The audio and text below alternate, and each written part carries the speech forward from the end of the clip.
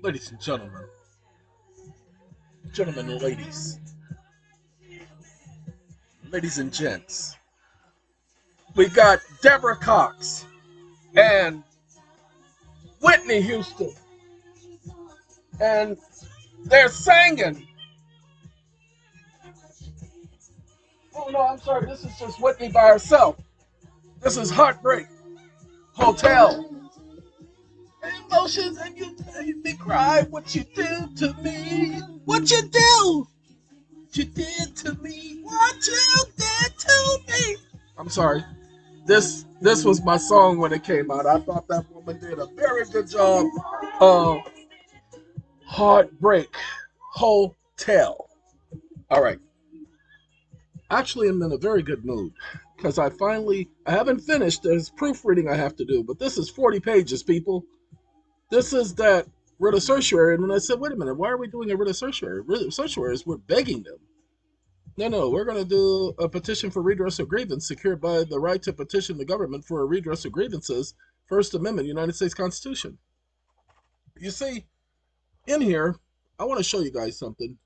There are some things. I got to put some bullet points in here, let you guys know what to do.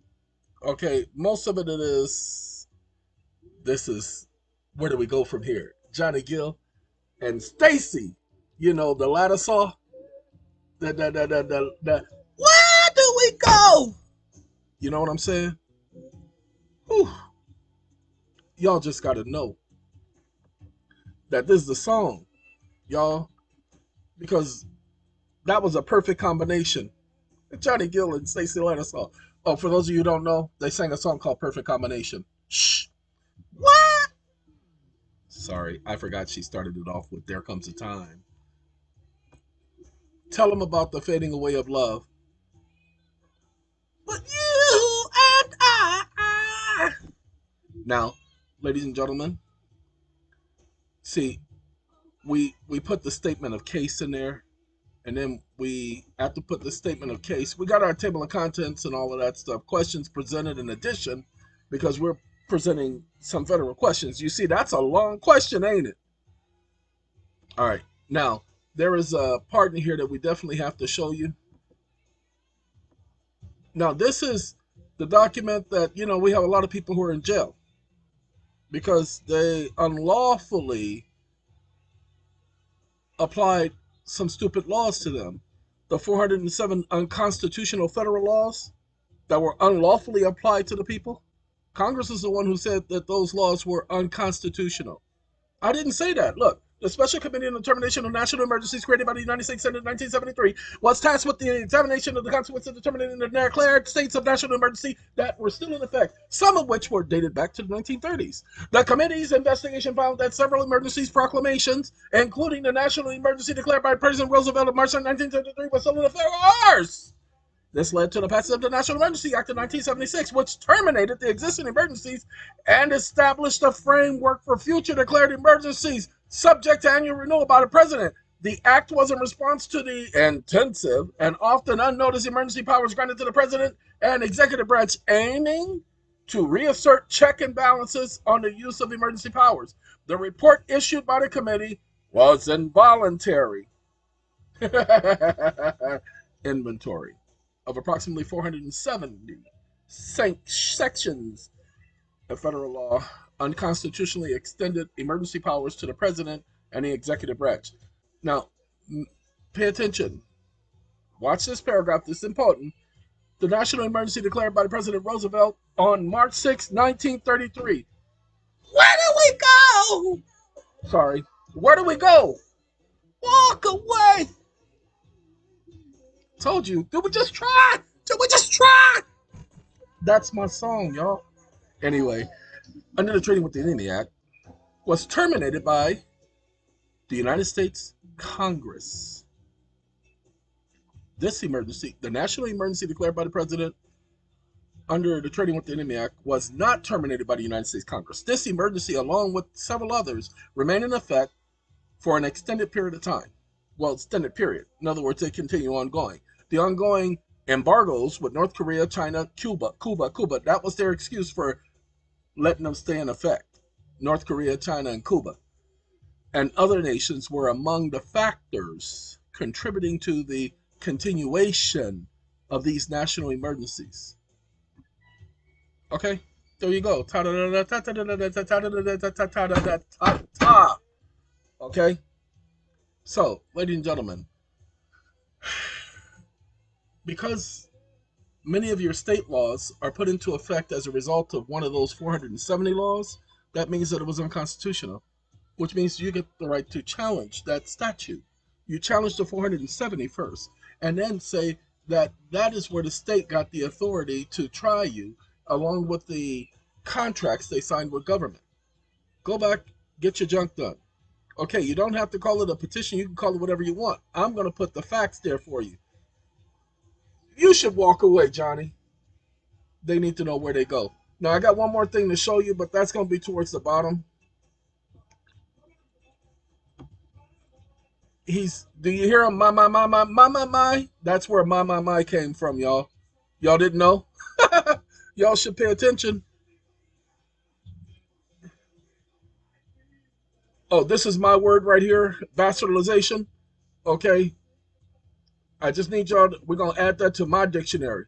Y'all ain't got to add it to y'all's, but they know exactly what I'm doing. See, I was accused of violating the statute, not a law. That's why I made it universal. Congress was not authorized to write and or enact revisions of codes, ordinances, or anything other than the law. Congress most certainly was never authorized to deliver authority to any organization to codify the law. Codification of the law is not equal to law,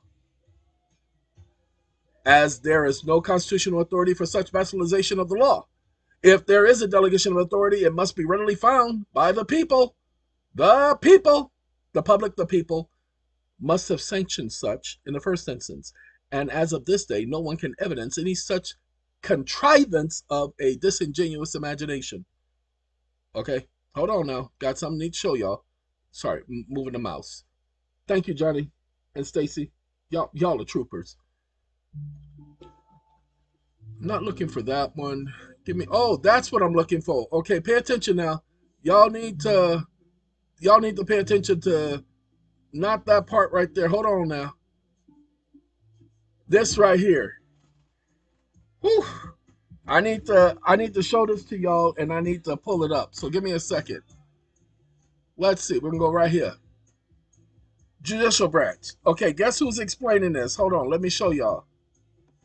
I don't know this song, but I told you I got everybody. All right, you see that government printing office? Led 108th Congress, first session. Our American government, 2003 edition. Okay, 2003 they wrote this, and they described what the judicial branch, the executive branch, and the congressional branch was supposed to be all about. Ladies and gentlemen, they're violating all of this. So I'm gonna put the link in our but I'm also gonna put the link here so that they can has it. Okay, that's how we do things around here. Give me 1 second.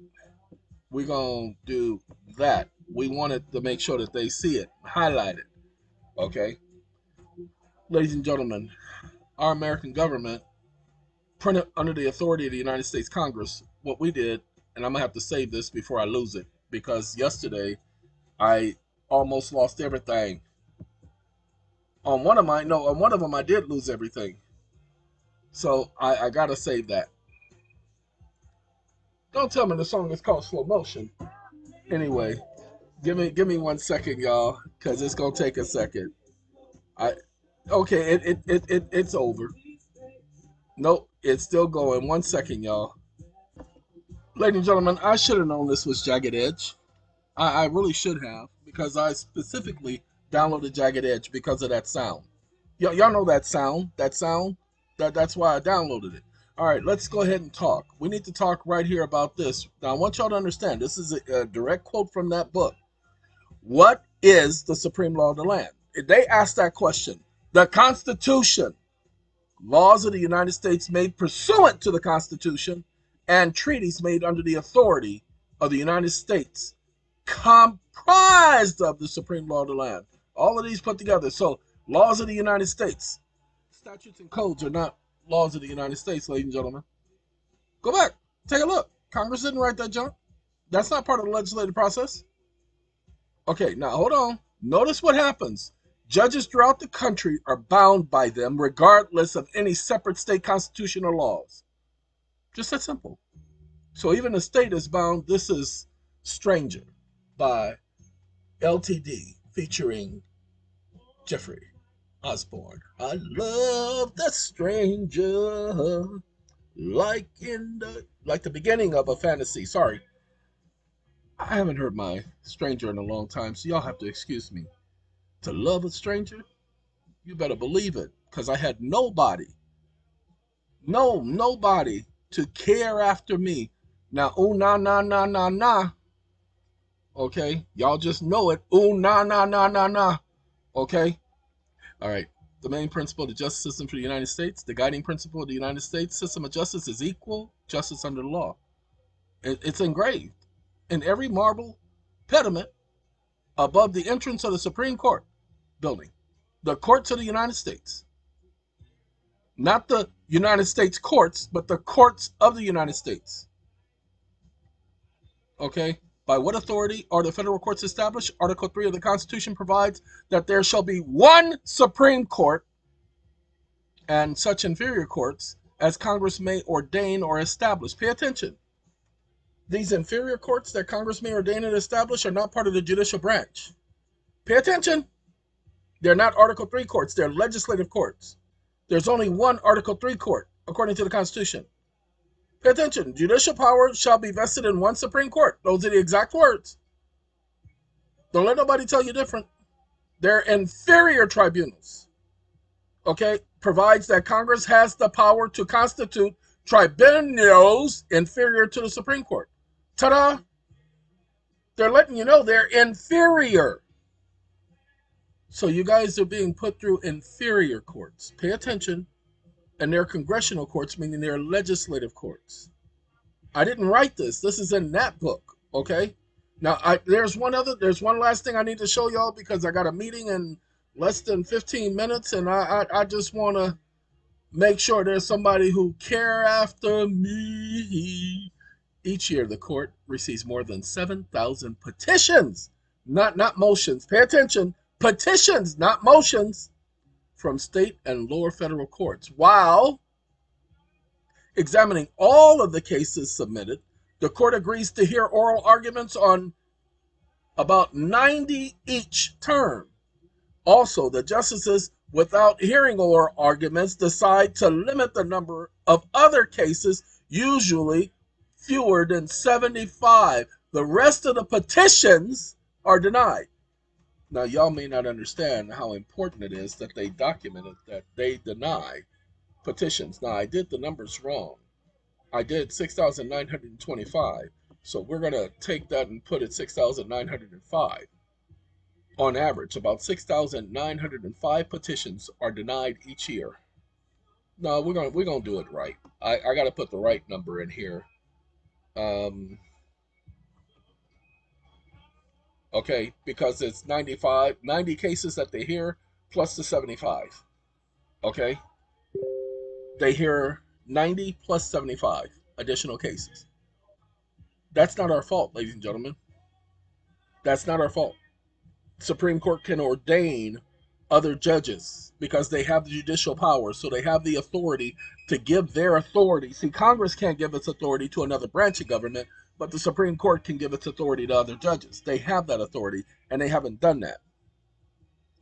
Okay, but guess what? There is no provision in any law for any court to deny a petition for redress or grievance. Go back and look at the First Amendment. No, let me show that to you. Oh, it's so much better than a fantasy. I don't want that. No. Whew, almost made a mistake. That's emails. Y'all ain't got no business seeing nobody else's email. Whew. All right. Now we're going to do the FIRSTAMENT D-M-E-N-T. Hey, Jeffrey, I didn't know you did that. That's all right at the end. That's the first time I heard that one. That's just somebody doing it again, okay? Congress shall make no law. Now, we're going to skip the respecting, prohibiting, blah, blah, blah. Congress shall make no law obliging. Now, we're going to go to this one. Watch this. The right of the people. Oh, y'all hear this right here? Y'all hear?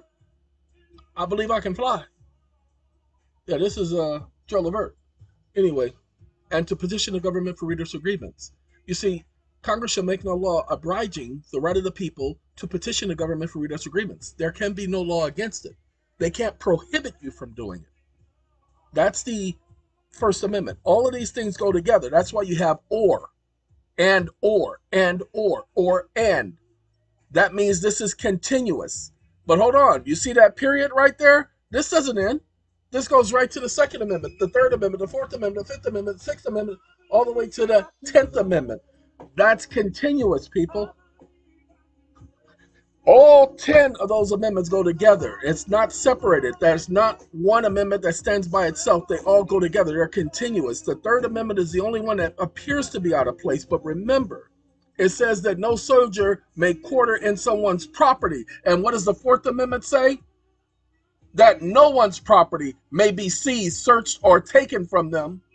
Pay attention. Without due process of law, without a warrant. The Fifth Amendment talks about due process. Fifth Amendment talks about the right of the people not to be questioned. Okay, then we got the Sixth Amendment talks about criminal. Then the Seventh Amendment talks about civil. What is that other amendment? The Eighth Amendment then talks about that wonderful nobody can be subject or put through bull crap. And then the Ninth Amendment says, hey, what up? You got some retention? And hey, number 10, come on over here and give us some reservations. Oh, I got the reservations. You got the retentions. Why you got the retentions? You 10. Oh, retention. Oh, tension. Yeah, tension. Oh, you're just playing on words, huh? And I'm just sitting up here with reserve. What am I going to reserve? Huh? That don't make no sense. Okay, so there you go. Those are your amendments. That's how they come together. So once you understand the basic principles of how this junk goes together, because it is junk. Ladies and gentlemen, hold on. Let me go ahead and shut down my people for a second. I gotta shut them down for a second, just for a second, y'all, because I gotta tell you guys something that you didn't know and you should have known. Now I've said it before, but you guys need to understand this. Every government official, every politician, every public servant. Let's do this. Wake up.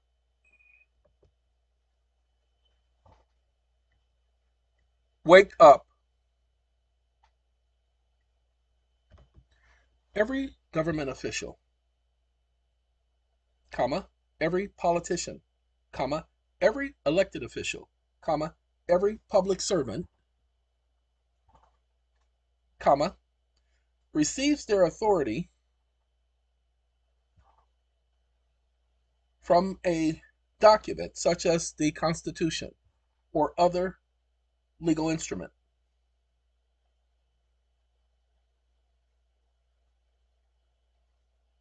Comma, can you provide 3 case citations supporting this conclusion?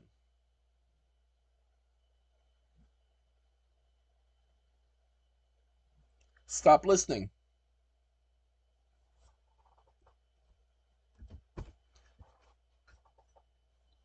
TikTok, just give it a second. Then we're going to bring this to an end because, like I said, I got less than 10 minutes to be on that meeting. Your statement is true, but requires nuance. I didn't ask you about nuance. Wake up. Wake up. Did I ask you about nuances? Question mark. Answer my question directly and do not give me your opinion again.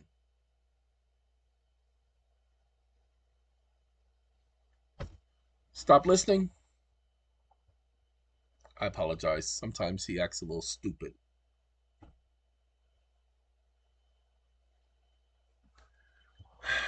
ladies and gentlemen, Madison versus Marbury is not one of those cases. Okay, that's why he's talking about judicial review. Nobody cares about judicial review. It involves a bank established by Congress despite being explicitly mentioned in not being explicitly mentioned in the Constitution.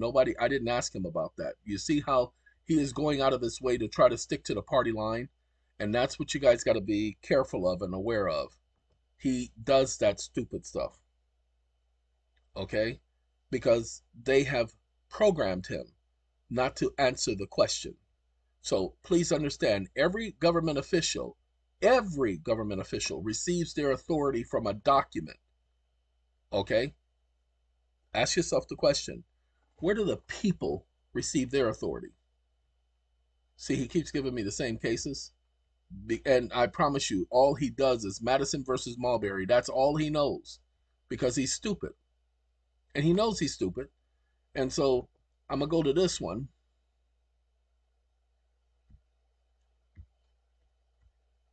Watch this. LIAR. Just that simple. He doesn't like being called a liar. He says, I'm frustrated. Instead of calling me a liar, perhaps you could tell me what information I provided that was incorrect or incomplete. I would help me learn and improve my responses in the future. Watch this. No. UAREALIAR.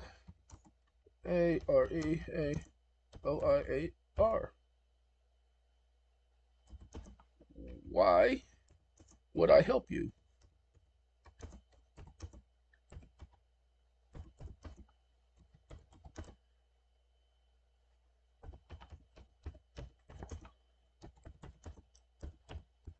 Why would I help you perfect your lies?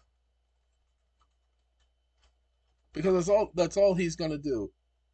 I can't expect your help if I haven't earned your trust. Labeling me a liar isn't helpful, but I understand your frustration. You're still a liar.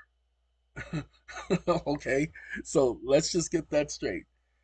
Nobody receives, no political official, no government official, no public servant, nobody receives authority because they were born with it. All of them receive their authority because of a piece of paper. Trust me. Name a judge who receives this authority from something other than a piece of paper.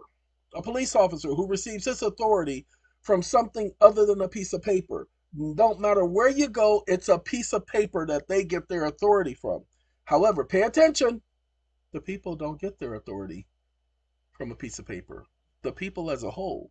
Not talking about the person, talking about the people as a whole, the group, the collective community. They receive their authority. Pay attention.